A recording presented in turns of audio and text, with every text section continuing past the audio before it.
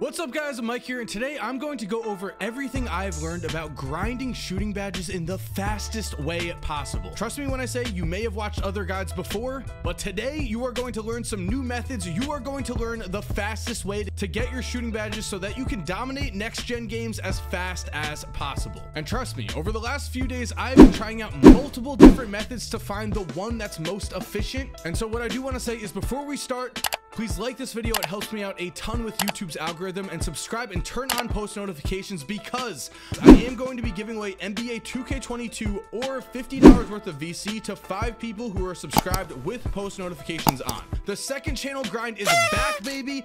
I'm going to be doing a guide on how to get 99 overall in all of your badges as fast as possible in the same video. That is going to be my next upload. For now though, let's continue on, and with this method we are going to be using 5-minute quarters and the default my career difficulty. You are also just going to be playing my career games. There is no need to use the practice facility, since the amount of XP you get from the my career games alone makes not using the practice facility perfectly fine. You will see that in this video. That is, as long as you are using these methods pretty well. If you aren't doing that well right away in my career, if you want to take a few games and get a bit of extra XP, aka if you want to use the practice facility at first, then I would suggest using one of the drills with a hard difficulty that's easiest for you, since the hard drills give you the most XP. Now, this is important before we get into the actual my career gameplay here. Every few weeks throughout the season, you gain access to Chris Brickley's gym for workouts, and these workouts are so important. The reason for this is that they grant you 4 times the amount of badge progress, and I've only ever seen the drills be shooting drills, so make sure you watch out for those when they are available, because again, you get 4 times the badge progress here. This is a no-brainer.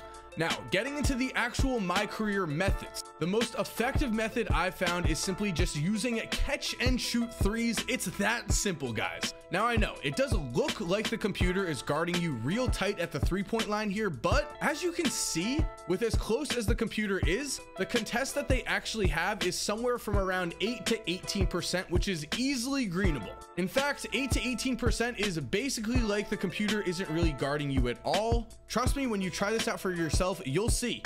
Just have faith and confidence in your catch and shoot shots, and the contest will not be there. You will be able to green with ease. Now, that is in the beginning of the game. Once you get to around 40 or 50 points, there is a chance that the computer does start to guard you tighter.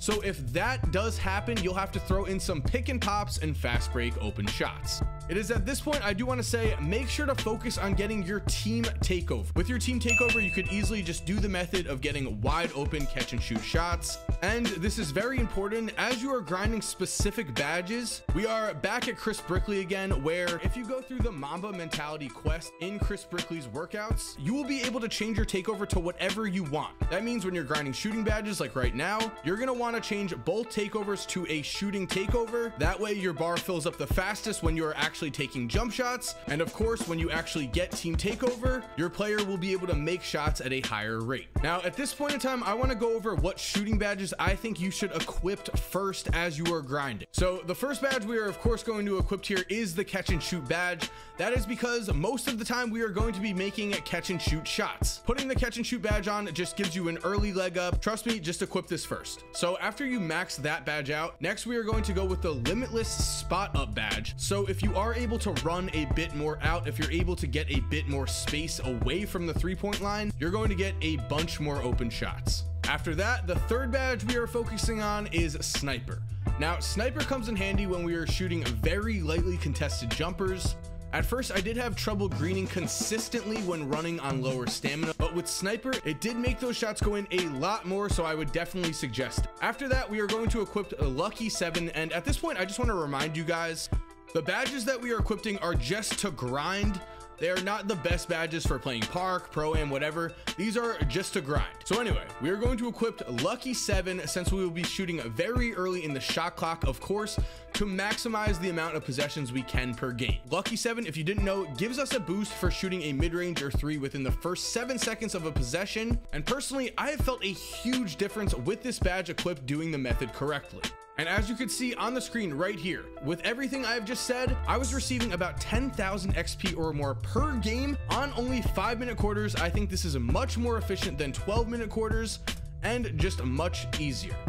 So there we have it, guys. Here is the shooting a badge guide for NBA 2K22 Next Gen. Remember, please leave a like and subscribe and turn on post notifications so you do not miss when I post the fastest method to get 99 overall and every single badge in this game. Also, the second channel grind is just back in general, so I would really appreciate if you subscribed and turned on post notifications. And of course, if you do subscribe to my channel and turn on post notifications, you will be entered to win a copy of NBA 2K22 or $50 worth of VC, whatever you choose. So guys, make sure to subscribe, turn on post notifications so you do not miss a video and so you enter that giveaway. And also, I do want to say thank you if you're already subscribed. You're awesome. We all know it. And as always, have an awesome day, and cue that music.